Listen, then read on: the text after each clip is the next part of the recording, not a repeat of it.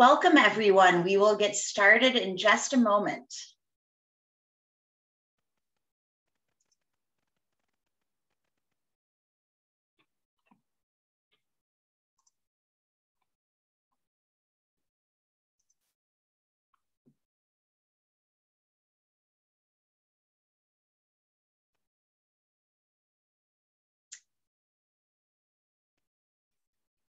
Welcome, everyone. Thank you so much for joining us for a very special evening program, a conversation with Congresswoman Eleanor Holmes Norton about the importance of DC statehood. Washington, D.C.'s status as a federal district, as opposed to a state, comes directly from the Constitution. I was born in the district, and as a child, I learned that this special status reflected the unique role that Washington plays as the home of our federal government. But what does that actually mean for the more than 712,000 Americans who also call Washington home? They raise families, pay local and federal taxes, serve on juries, fight in America's war, and fulfill all the requirements of US citizenship.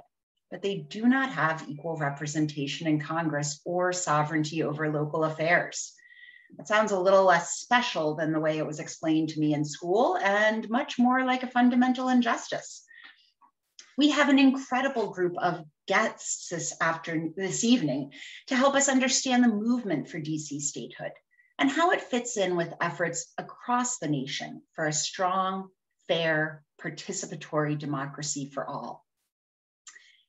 Congresswoman Eleanor Holmes Norton is DC's delegate in the US House of Representatives. Janeese Lewis-George serves as DC Councilmember for Ward 4. Dr. Derek Musgrove co-authored the book Chocolate City, A History of Race and Democracy in the Nation's Capital. And Beau Schuff is the executive director of the advocacy organization DC Vote. We are honored to welcome all of you this evening. My name is Kathleen Neal. I am the Director of Policy and Partnerships at Maine Conservation Voters and Maine Conservation Alliance. Our organizations represent more than 8,500 members and supporters dedicated to protecting Maine's environment and our democracy. MCA does that through education, collaboration, and advocacy, and MCV by influencing public policy, holding politicians accountable, and winning elections. A few technical notes for this evening. Beau Schuff from DC Vote will kick things off and then introduce our keynote speaker, Congresswoman Holmes Norton. We will spend the top of the program in conversation and then share a call to action to help all of us engage in the movement for statehood. In the second half of the program, we'll hear from DC Councilmember Janeese Lewis-George and Dr. Derek Musgrove, then tackle your questions and answers in the session at the end. You don't have to wait, though. If you have questions at any point throughout this evening's program, you can send those to me through the chat whenever they occur to you.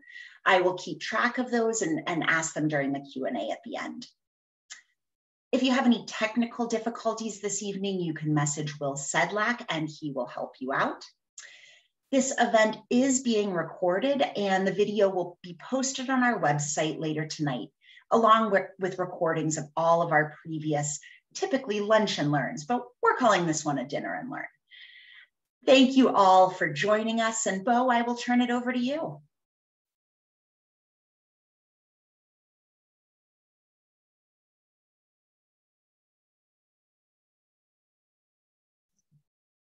It should be fixed, Beau. There we go. Okay. Technical difficulties just to get going. My name is Beau Schuff. I serve as the executive director of DC Vote, which is one of the advocacy organizations working to ensure equality for the residents of the District of Columbia through DC statehood.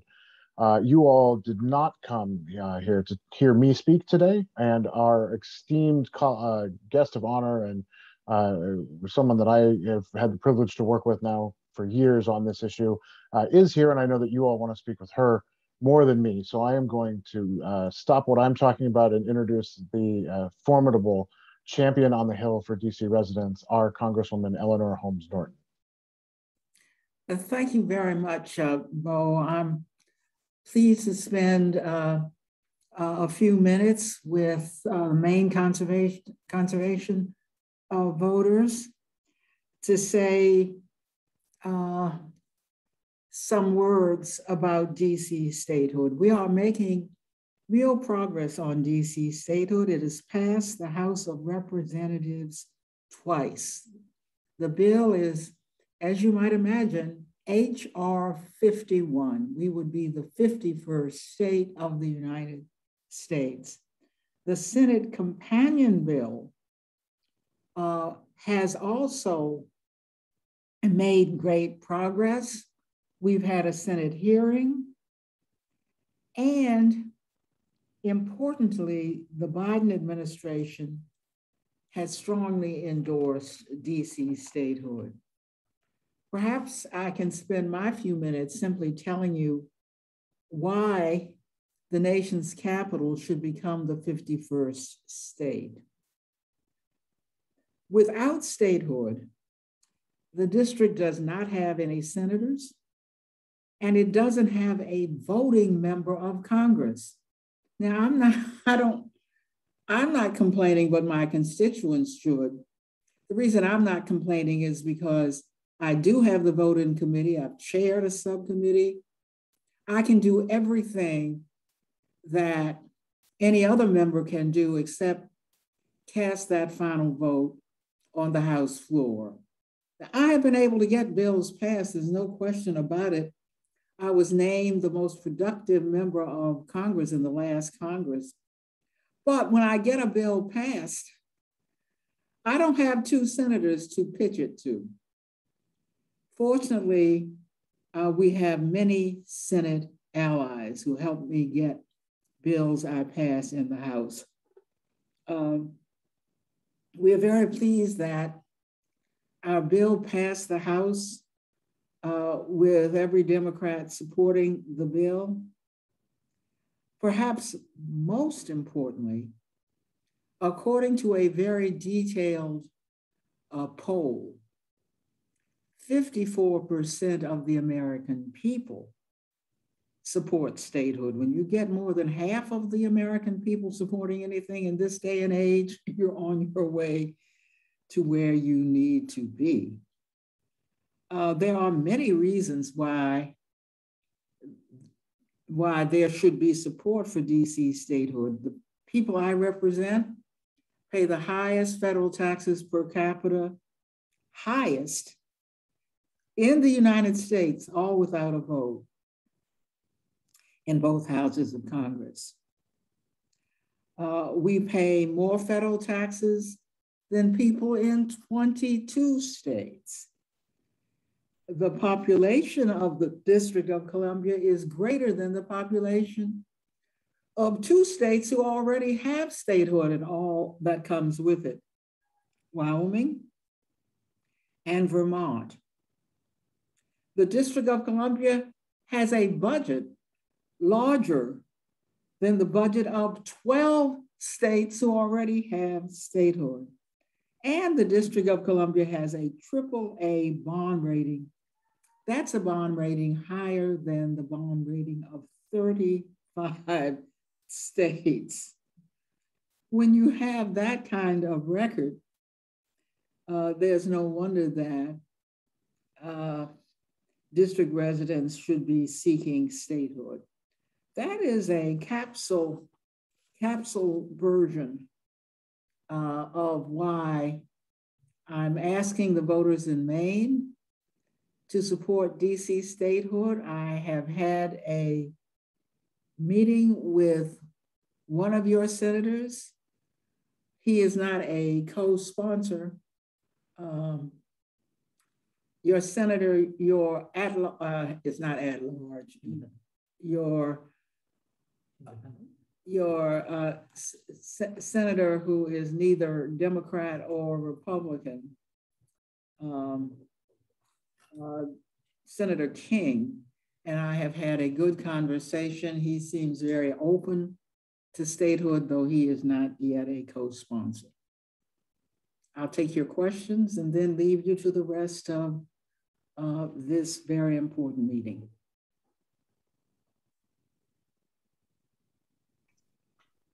Thank you so much, Congresswoman. I really appreciate that overview, and certainly really seems like a no-brainer.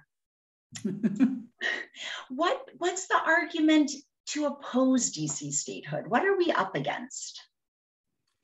The argument to oppose statehood is essentially political.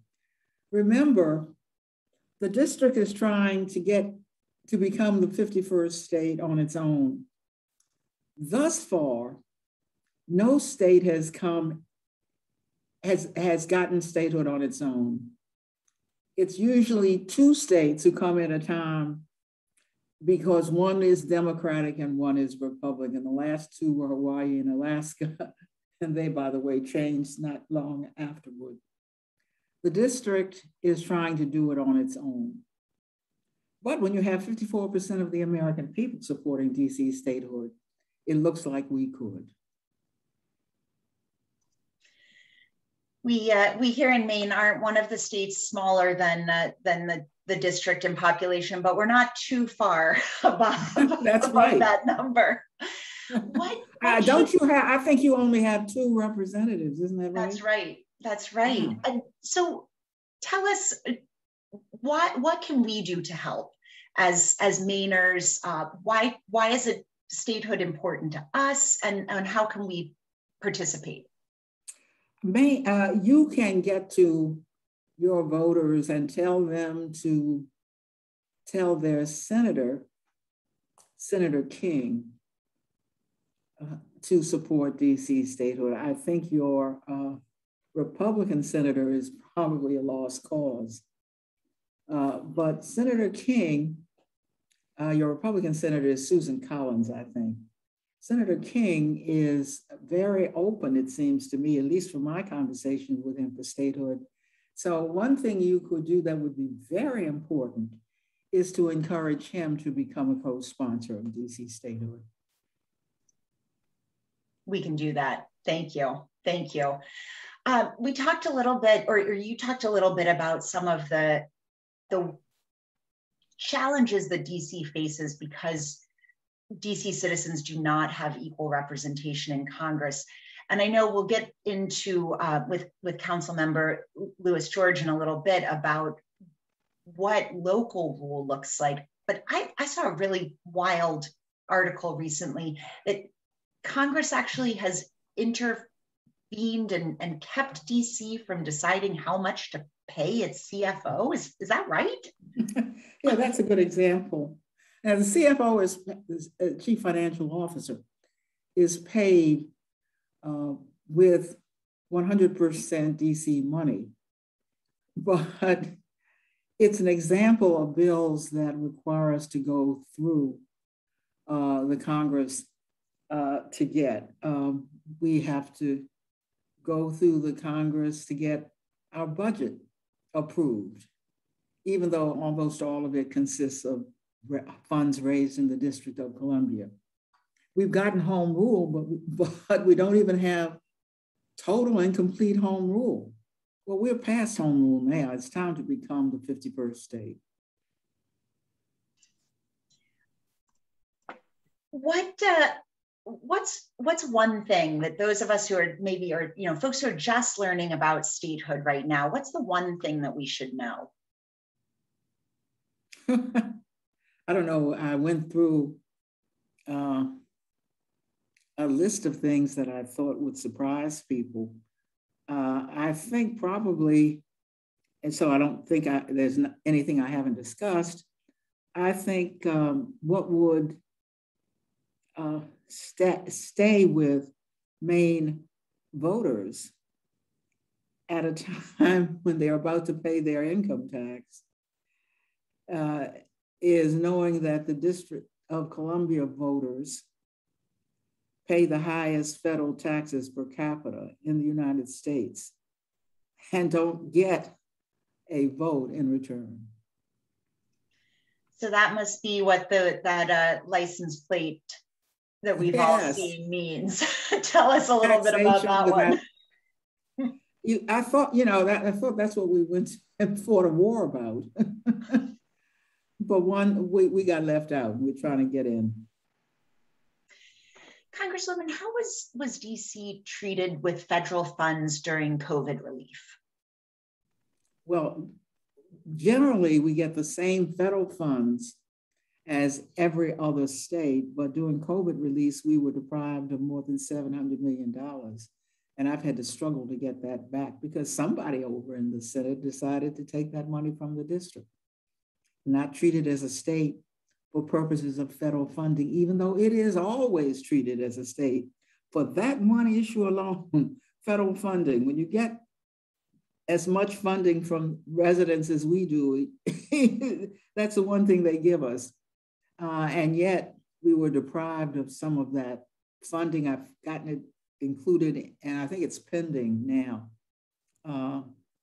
So I think I'm going to get that through in this Congress. That just seems wild that status can be so variable, or almost it seems like at someone's whim. That's a lot of money to be at somebody's whim. Republican whims. Oh. Can you tell us a little bit more about veterans in the district and how, is there anything, like what's the connection there? It's a huge connection there. We have the only veterans who continue to go to war or otherwise serve in the armed forces of the United States without a vote. Imagine representing your country and then you come home and you can't even vote, despite that representation and even the loss of life.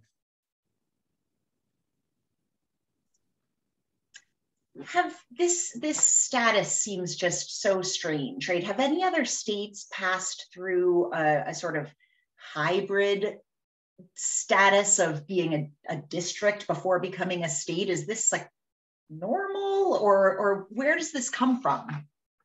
Well, they do.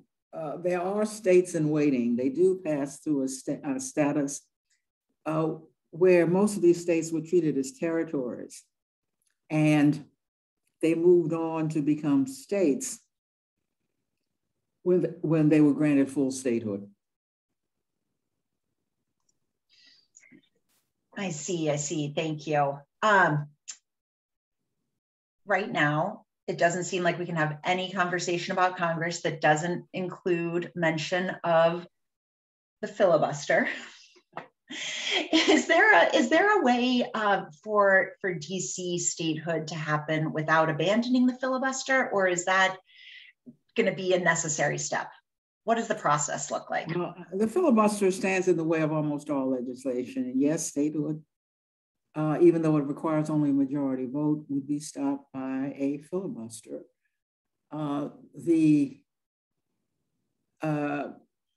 There's evidence that the filibuster may be on its last legs, and this is the evidence. The Republicans had control of the Senate. They lost control of the Senate this last Congress because even bills that had bipartisan support in the House could not get passed in the Senate. The Senate, and it is barely controlled by Democrats, delayed in organizing because Democrats recognized they had control of the Senate, and barely, because the Republican Senate had refused to do anything. So it has occurred, at least to Democrats, that if you let the filibuster stand in the way of passing, for example, Biden's Build Back Better or anything of the sort that's now pending, then you too could be on your last legs. So Democrats in the Senate have every reason, and DC statehood is only one reason, and perhaps for them not the most important reason, but they have every reason to want to get rid of the filibuster.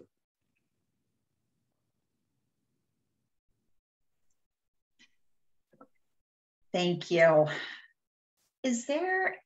How has statehood, or DC's lack of statehood, impact what happened on January 6th?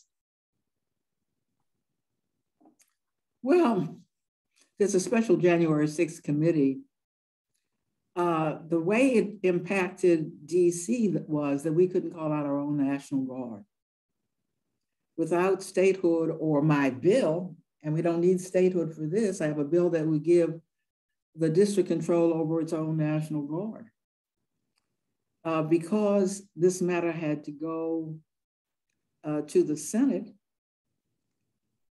the then president, Donald Trump, didn't call out the National Guard. That's why you've got a committee now looking into it. If in fact, it should be noted, we couldn't call out the National Guard, and what did save the day was the DC police force. They were in control of the mayor of the District of Columbia. But we could have saved lives, saved damage, if the district could have called out its own National Guard as well. That we will be able to do when my bill to give the district control over the National Guard passes the House, as I expect to happen this session. Well, that sounds like a good start. Certainly yes. Not the end of the battle here. I'm really curious about how you work with the council and the mayor and local government, given that you're one and the same, right? What is that relationship like? Well, that administration is embryonic. My relationship with elected officials in the District of Columbia is seamless, particularly when you consider that I spend a lot of my time keeping Republicans from trying to overturn bills passed by the local government. So we are on the same page, to say the very least. What a terrific ally they have in you. And I'm curious and have to ask, when DC becomes a state, will we be seeing a Senator Holmes Norton? Look, if it becomes a state, I'm still the delegate. You can bet your bottom dollar I'll try to become the senator. I shall have earned it. I would say so. I like your odds. Congresswoman, thank you so much for being with us this evening and walking us through this just absolutely wild status that the nation's capital is enduring right now. We know you're a busy woman and that you've got another piece to move on to this evening. So we will thank you and pledge our support. In just a moment, we're going to transition and share a call to action. So everyone, thank you. For everyone who is with us this evening, I imagine that we're all feeling that same sort of sense of, okay, we gotta fix this. This is not right. Later this evening or tomorrow morning, you'll get an email from us that includes both a link to this evening's program so that you can share that far and wide, but also a couple of links. One to DC Vote, which Bo explained a little bit about that organization. It's a really fabulous set of resources. You can really go through the history from the founding of the country up till now and figure out what those milestones in this campaign have been. And then you can join in with the next one, which is signing a petition to register your support for DC statehood. We neglected to include a link to Senator King, to email Senator King, but we can get that to you in the next few days so that you can let him know how important this is to all of us in the name of democracy and in fundamental fairness. So look for that email and click on the links, and thank you very much. In the second half of our program this evening, we're going to hear from a couple of other speakers. First up is DC Councilmember Janeese Lewis-George. Councilmember Lewis-George represents Ward 4 on the Council of the District of Columbia. She is a third-generation Washingtonian, a native of Ward 4, and a proud graduate of DC Public Schools. We'll have to compare notes later, council member. She holds a JD from Howard University School of Law and has worked to advance juvenile justice reform as an assistant attorney general in the DC Attorney General's office. Welcome, council member. I'm going to let you give a few opening comments, and then we'll introduce our next speaker. Thank you. Thank you for having me. I'm honored to be here with this esteemed panel and for the chance to share our struggle with the people of Maine. I am a DC native, so I was born into taxation without representation, and I have been advocating for DC statehood since I was in high school. Back then, DC statehood felt like a distant dream, and as strongly as we felt about it, we were struggling to be heard. And I'll say this, I was a government and politics major at St. John's University, and I wrote my thesis on DC statehood, and most of my classmates were shocked. My professor told me that she learned so much by reading the thesis and was the first time she heard about it. And so it's only recently that the incredible, tireless organizing that grassroots DC residents have done for decades is starting to really bear fruit. And obviously through the tireless work of our warrior on the Hill, Delegate Eleanor Holmes Norton, we've been able to win over the hearts and minds of DC on DC statehood through persistent advocacy and relationship building, mobilizing, and by sharing our story across state borders. That's why today is so important and why I'm so grateful to be in dialogue with you all tonight. Thank you so much, council member. I'm going to introduce our next speaker before we turn to questions. Next up is Dr. Derek Musgrove. Dr. Musgrove is Associate Professor of History at the University of Maryland, Baltimore County, and is the co-author with Maine's own Chris Myers-Ash of Chocolate City, A History of Race and Democracy in the Nation's Capital. Dr. Musgrove holds a PhD from New York University and lives with his family in Washington, DC. Welcome, Dr. Musgrove. Thank you. Thank you for having me. And let me begin with giving a shout out to my co-author, Chris Myers-Ash, who is in fact a Mainer. He lives in Hallowell, and I wish I could be up there with him and with all of you, but unfortunately, I can't. I'm here in Baltimore teaching, and then I'll, of course, drive home to DC in a few. I'd also like to say something to Bo Schuff, which is, I can't believe you put me after Eleanor Holmes Norton and Janeese Lewis George. I'm clearly going to show up as being insufficient behind the two of them. So thanks a bunch, Bo. But let me just say these three things, and then we can get to the question and answer. And that is that, you know, folks are going to throw out a lot of questions about, you know, is DC statehood constitutional? Why should people care about it outside of DC? And so I'm going to try and just start us off by answering those before we move on. And first thing is DC statehood constitutional? Yes, absolutely. And we think that you should support it up there in Maine. And I'll talk about why in just a moment, but there's no question it's constitutional. The Constitution in Article 1, Section 8, paragraph 17 says quite specifically that Congress is going to put together a federal district that should be no more than 10 miles square. Now, already in American history, we have a record of reducing the size of the federal district from a full 10 miles square, which is what it was when it was established in 1790, all the way down to about 63 miles square, which is what it is today. And that's because the Virginia side of the district on the other side of the Potomac retroceded back to Virginia in 1846. And so we know that we are capable in this country of changing the size of the federal district. Now, some people will say, well, won't DC statehood eliminate the federal district?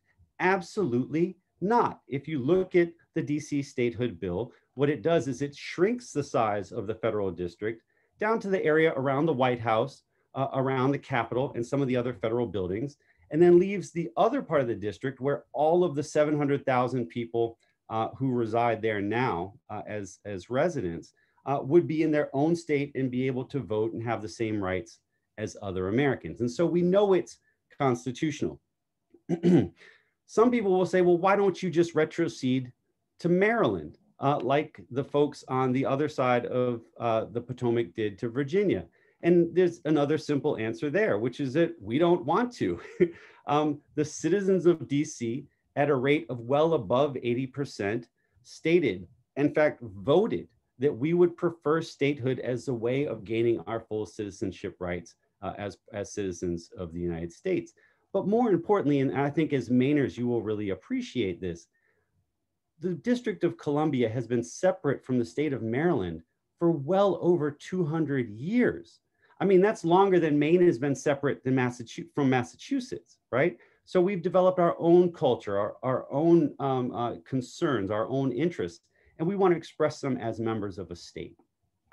The last thing I'll just answer really quickly is, why should a Mainer, why should someone, a solid 9-hour drive away from the District of Columbia care about DC statehood? And it's really simple and straightforward. I'm going to quote Martin Luther King here. Injustice anywhere is a threat to justice everywhere. Look, there's 700,000 people in the District of Columbia that don't have full citizenship rights. That creates a degree of mischief in a constitutional democracy, right? People from Utah will come into DC and just do with us what they want. Hey, I think that we should outlaw gay marriage here in Utah. So I'm going to try and force the people of the District of Columbia to adopt a sort of a referendum voting on whether or not they want to have gay marriage. Someone from Alabama forced us to do that back in the 90s as regarded capital punishment. There's a guy from rural Maryland who decided that he didn't want marijuana to be legal in the District of Columbia. Who cares what the people of the district think? And so you have this situation where folks are just dipping into DC and doing whatever they want with 700,000 people's lives, right? And in the process, they're also doing something that's very important to the people of Maine. And that is that they are taking the views of a large group of Americans out of the political equation. When votes are up for conservation in the Senate of the United States, the people of Maine who believe in conservation, who believe that we should really be focusing on issues like global warming, have 2 fewer votes in the Senate to support their issues. Pick any other issue that you care about. You've got 2 fewer votes for people on your side, right? Because if you look at the profile of folks in the MCV and in the District of Columbia, they're pretty similar, right? DC statehood goes through, you get 2 votes in the Senate and 1 in the House backing your policy preferences. That's why folks in Maine, that's why you all should care about DC statehood. And thank you so much for being willing to talk with us about trying to achieve it. Thank you so much. That's we're launching a few campaigns, political campaigns here tonight. We already know we're going to have Congresswoman Holmes Norton running for the Senate, and I feel like you got a political future yourself there, Dr. Musgrove. Thank you very much. Just this question of congressional interference, it is really, I'm going to guess, shocking to many of us. And Councilmember Louis George, I'm wondering, you're a legislator. How does your role as a council member, for the folks who have elected you, right? How is that impacted by this weird status and by congressional interference? Yeah, so it's something that surprises people often, is that when we pass legislation or pass our budget in DC, it has to first go through congressional approval. And that means Congress has the ability to block what we do as legislators. And even when they don't block it, there is still sometimes a significant delay because we have to go through this process. And that can be a big deal when we need to address urgent issues. It's come up a number of times in DC history, going back all the way, honestly, into the 1990s. A powerful example of how it hurt us is in the 90s, Congress added a rider to the budget, which banned DC from using its local funds for a needle exchange program. It was in an effort for us to curb, at the time, was the HIV virus. And after And so we weren't able to have any of those programs. After the ban was lifted in 2007, DC implemented the needle exchange program, and the number of HIV cases attributed to drug injections actually dropped astronomically. We went from 150 cases in 2007 to only 2 cases in 2019. And this was a program proven to save lives, and we couldn't implement it solely because of our lack of statehood. We've also seen the issue with Congress blocking our ability on criminal justice reform, protecting immigrant rights, decriminalizing marijuana, and so many other issues.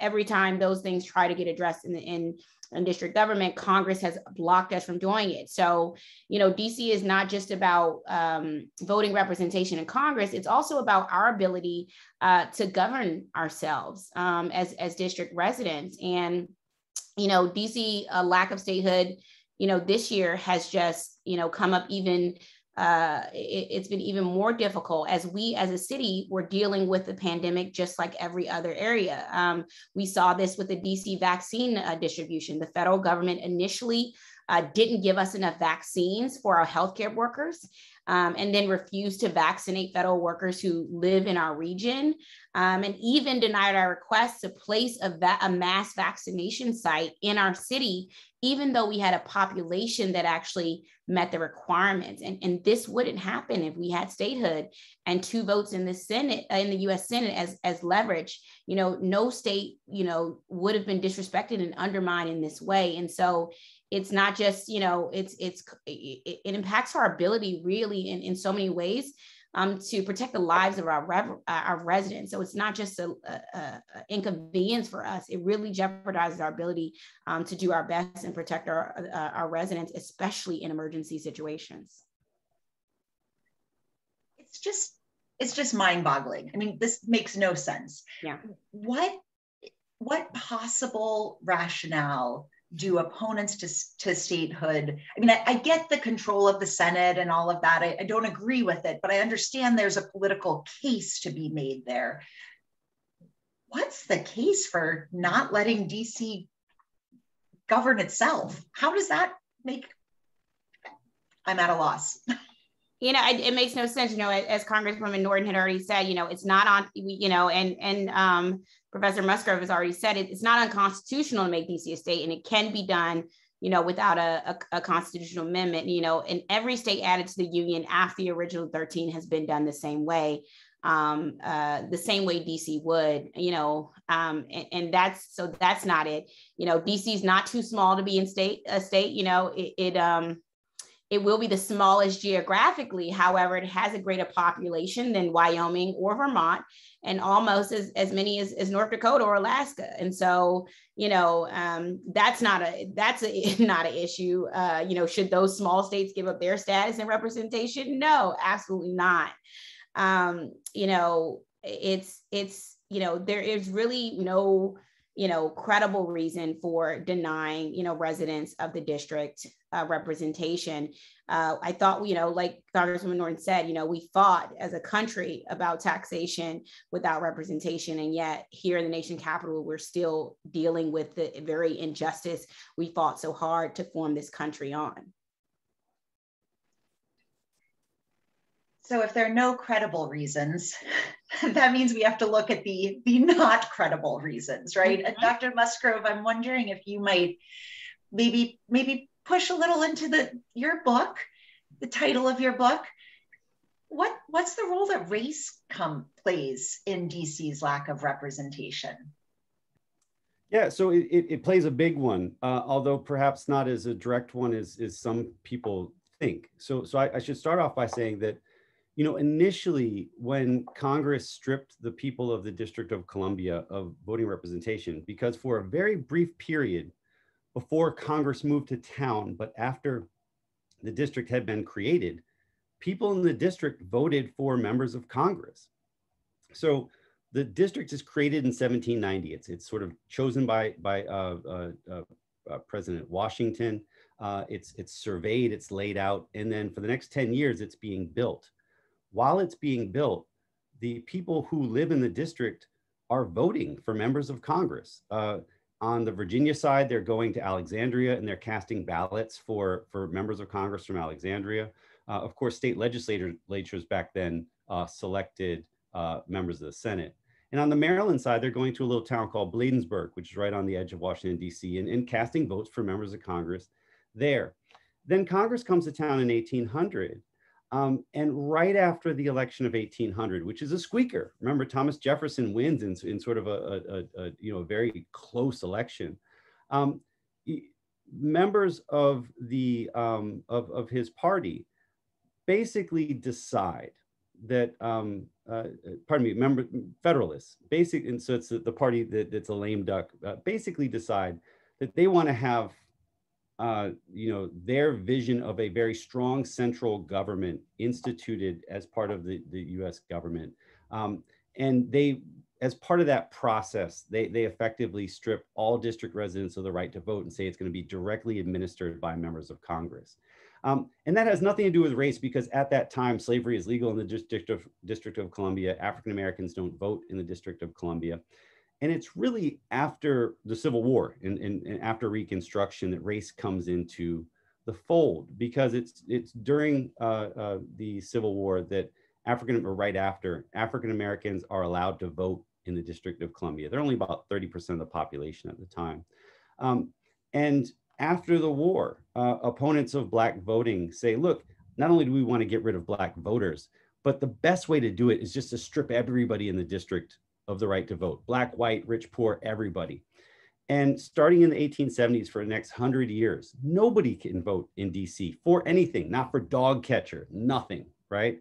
So for the next 100 years, from the 1870s to 1970s, nobody votes for anything. It's really the civil rights movement that brings the vote back to Washington, DC. Martin Luther King speaks about DC home rule, having a local government, and many of his marches in the city. And when the city gets home rule, if you look at its population, it's a significant majority African-American. When we first have city council and mayoral elections in the 1970s, we're a 70% Black city. And so from that point forward, race plays a critical role in discussions about whether or not we should increase the amount of democracy that DC residents have access to. At the same time, the political parties are sort of shuffling when it comes to issues of race. African Americans move almost seamlessly into the Democratic Party, and the Republican Party sort of adopts a policy of racial grievance and sort of, creates a coalition against African Americans. And so what you see happen is that starting in 1980, Democrats are on record as supporting DC statehood from there forward. And starting in 1980, Republicans are on record as opposing not just DC statehood, but any expansion of democratic rights for DC citizens from there down to the present. It's really handy to have a history professor on the line. Thank you. That was really helpful. Councilmember, I wonder if you can give us what's the current situation? What do you see about the issues of race and racism and how that's playing out in this conversation? Yeah, I think currently, what we see happening, in the dish, with how race is playing a part in this is, I think about,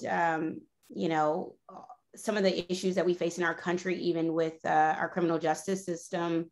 One of the things that statehood impacts our ability to do is actually control our own criminal justice system. I know many people don't realize that, but because the federal government actually controls many parts of our court system, the U.S. attorney that is appointed by the federal government is who decides what happens with many of our cases. And so where most states have the ability to have an attorney general, a head attorney, our head attorney is very limited in their powers, and that plays out in a lot of ways when we look at the criminal justice system in the district and having one of those highest rates of mass incarceration in our country. We don't have an ability to actually have a say in how we want to see a transformation in that area. in the ways we want to reimagine it, because the unelected federal officials aren't accountable to our DC communities. And that can be very concerning and very harmful, especially, when we have a constant changing federal administration.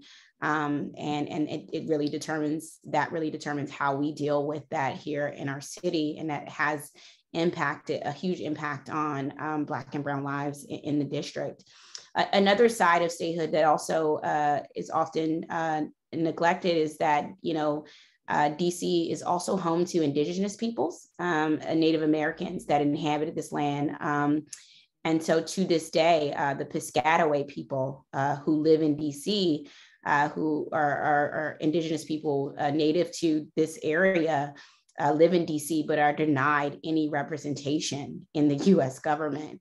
And so when you account for the fact that our federal governments are actually built on Piscataway land, the denial of statehood for those DC residents, I think, is even more unacceptable, and continues to be a huge, unacceptable piece of what's happening here in our community. And I would, I know Eleanor Holmes Norton pointed this out, but we also have a large number of veterans, but also a large number of veterans, Black and Brown veterans. And it's important to mention that those residents who joined our armed forces, they go overseas, risk their lives in service to this country, but then come back to their homes in the district and don't have a voice in democracy they fought to protect. It is a whole nother issue. And I think, we continue to have this conversation, and the reasons that continue to come up for denying DC statehood are sometimes couched in, oh, well, sometimes, they have crime in their city like every other metropolitan city in the country do, right? Just like, New York, Chicago, DC is a metropolitan city. And so, yes, we have that, but that's not a reason to deny anyone a vote, a vote and real representation in Congress. I just think, it really impacts as a whole, and I want to make the broader point about, DC not being a state and how it impacts our country. We've had challenges breaking through to people's consciousness sometimes because people think of it as a local issue and it doesn't impact them. But the reality is that I think depriving full representation to 700,000 plus residents means that our government really actually also does not reflect the will of our country as a whole. We can look at the US Senate and look at where we are now with the 2 infrastructure bills. We've had an opportunity to pass a bill to address, climate change, child care, universal pre-K, family leave, expanded benefits, child tax, a number of common sense, popular, and desperately needed ideas that are currently being blocked because Congress excludes the will of our communities here in DC. If DC sent its 2 senators to Congress, we'd be celebrating transformative change that lifts up working people across the country rather than being stuck in this gridlock. And that doesn't just apply to reconciliation, applies to issue after issue. And so I think it's important to note that as well. We often console ourselves with, well, when the state government is in a less functional stage, at least we're making progress at the local level. Or when the federal government is having a less functional period, at least we're making progress at the state level. And what you're making really clear is that DC doesn't have that, right? It's all tied up together. So whatever the current federal climate is, that's what you're dealing with. Absolutely. We are focused, it won't surprise you at all to hear that we're working quite a bit on that Build Back Better agenda. And folks on our list are hearing from us nearly just about every day about how important the initiatives in there are for climate action and for our environment. I'm wondering how that plays out at the local level in DC. Does congressional interference impact your environment and climate initiatives at the local level? Well, it impacts everything, because when we make, as we said, when it comes to our budget and it comes to, and a lot of what we put in our budget is can often be tied to and is tied to changes we want to see impacting regarding climate change. We passed in DC a clean energy bill, the Omnibus Act, to address some of our climate change goals in the district that we made for ourselves. But of course, that legislation has to go through Congress. And so it always impacts our ability to be able to, reach our climate change goals, because we're always at the whim of Congress and what they decide should be in our budget, what should go forward and what shouldn't. Thank you. Dr. Musgrove, I want to go back for just a second to the historical trends, and two questions. Can you give us a little insight into why DC became so significantly Black at certain points, and then the racial makeup of the city has changed since the 1970s, and do you think, tell us a little bit about that and how it may or may not have an intersection with the statehood movement? Sure. So the the demographics of the district are, for the 20th century and the 21st century, really, an exaggerated expression of what's happened to many American cities.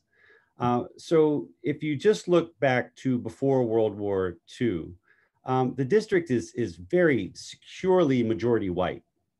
And you have a white population that's well over 60% of the city population. And then two things happened pretty remarkably after World War II. The first is that the suburbs were built around Washington, DC. And the suburbs, as many of you I'm sure know, were restricted to white Americans. And so those people who wanted to leave the city, who wanted to get a nice little patch of green that was all their own, get a nice little new house, could head out to the suburbs. And they did in droves. And they were encouraged by federal policy to do so. The Federal Housing Administration gave people low interest loans to head out to houses in the suburbs. The Highway Act of 1956 gave people an easy way to get out to those suburbs, and in fact, encouraged people to turn farms that were just off of a 2-lane road into big old subdivisions that are now off of an exit on the expressway. And all of that was essentially exclusive to white DC residents because the suburbs were segregated. So at the same time that's happening, the federal government, largely because of the dictates of the Cold War and the Civil Rights Movement, decides to desegregate Washington, DC. And other parts of the country, but they focus on Washington, DC because it's a symbol of American democracy. And so President Dwight Eisenhower was very adamant, I want DC schools desegregated immediately right after Brown versus Board of Education in 1954. And so those two things together, incentives to move to the suburbs that are racially segregated, and the federal government attacking segregation inside the city, but not in the suburbs, leads 300,000 white DC residents to leave the city between 1950 and 1970. It's more than half of the white population. At the same time, the second Great Migration is compelling large numbers of African Americans to move into Washington, to the DC area, and they can't go to the suburbs, so they have to come to the city. And so the Black population in 1940 is about 180,000 people. 200,000 more African Americans moved to the city just between 1940 and 1960, and they keep coming all the way through the early 1970s. And so you see this huge X in the population. The Black population rockets to over 500,000. The white population plummets from well over half a million down into 300, even the high 200,000. And so you go from a city that's essentially 60-some% white, and in fact more than that before World War II, to one that's 73% Black by 1970, right? And since that time, you've had sort of reverse migrations. The Fair Housing Act of 1968 opened up the suburbs around DC to African Americans. And just like the white middle class before them, they wanted a nice little patch of green to themselves, good schools, new houses, and they headed out to the suburbs in earnest, primarily into Prince George's County on the Maryland side. At the same time, first during the 1970s as part of a trickle, and then after 2000 as a wave, large numbers of young white Americans wanted to move back to the cities. because the suburbs could, for many of those people in the 70s, they considered them very boring. But also in the 2000s, they were expensive. Like gas, shot up in price after Katrina. People didn't want to sit in long, horrible commutes. And so you started to see this opposite cross migration. Because as more and more white Americans moving back into the city, it became more expensive. And so more and more poor African Americans began to move out. So today the city is approximately low 40% African American. I believe either high 30 or low 40% white. And then the remainder are Latinos and Asians as well. And so you have a very multicultural city today, but it is in flux, as it has been pretty consistently since World War II. Now, what does that mean for when it comes to issues of governance? In the past, it's actually meant that the suburbs didn't want to help us out that much. And so there was a statehood bill that went to the Congress in 1993. And everybody in the suburbs, except I think for one person maybe, no, it was everybody, all the members of Congress voted against the DC Statehood bill in 1993. And they did that because they worried that if DC became a state, they'd start taxing the people that lived in the suburbs but worked in the city. A majority of the people that work for the federal government in the city have always lived in the suburbs since the 1960s, right? And so, when people talk about DC being this home of bureaucrats, what they're really talking about is suburban Maryland and suburban Virginia, right? The people who work in DC are bus drivers, they're teachers, and some are also federal bureaucrats, but they're not the majority of the working population. And so you'd have effects like that based on the demographic changes. I am so grateful for the historical perspective, the current perspective, the political landscape. You have both just given us such a gift this evening in walking us through this, what is both a complex and just incredibly simple question of fairness. So thank you. I want to close with a sort of fun question. Since there does not appear to be any good argument against statehood, what's your favorite silly reason? What's the most ridiculous reason that you've heard? What's the one that keeps you, a smile on your face after all of these terrible ordeals? One that has come up that is hilarious is that somehow the district residents, we would have so much influence over Congress. Like we would have a plus one type of influence over Congress. So someone said, there's statehood signs in people's yards. And it was like, what, I was riding up to the Capitol, up to the Capitol, and I saw statehood signs in the yard. And that's the type of advocacy DC residents will be able to have and impact Congress. I was like, this is ridiculous. As if us being in DC being a state would mean that representatives would abandon their constituents for whatever we want to happen. So that one was just absolutely ridiculous, and I continue to just too much influence. Got it. Watch out, right? That's next to the one about the airport. That's it. That's it. I think the councilwoman got me on that one. I mean, that was really pretty crazy. I think that was that unfortunate gentleman from maybe it was a Heritage Foundation that was testifying before Congress about the bill. The other one I really liked was that DC doesn't have any car dealerships. I think that might have been Tom Cotton. Yes. And one, we do. But two, I didn't know that car dealerships were in the Constitution as a requirement for statehood. So I guess I learned something from the good senator.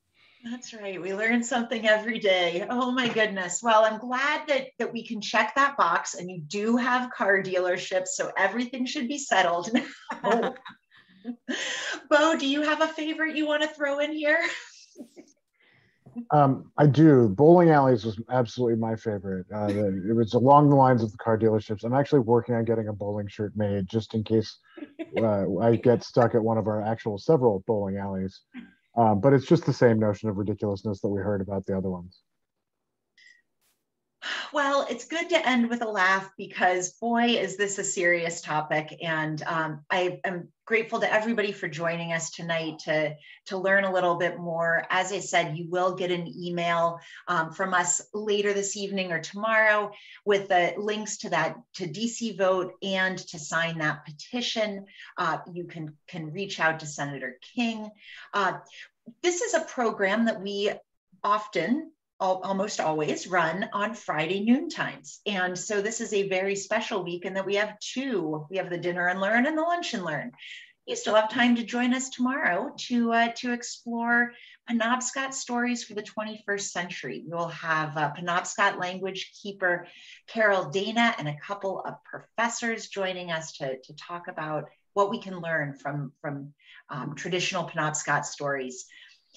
Dr. Musgrove, Councilmember Lewis George, Bo, thank you so much for joining us. Have a fabulous night, everybody. Thank you. Thanks so much for having me. Thank you.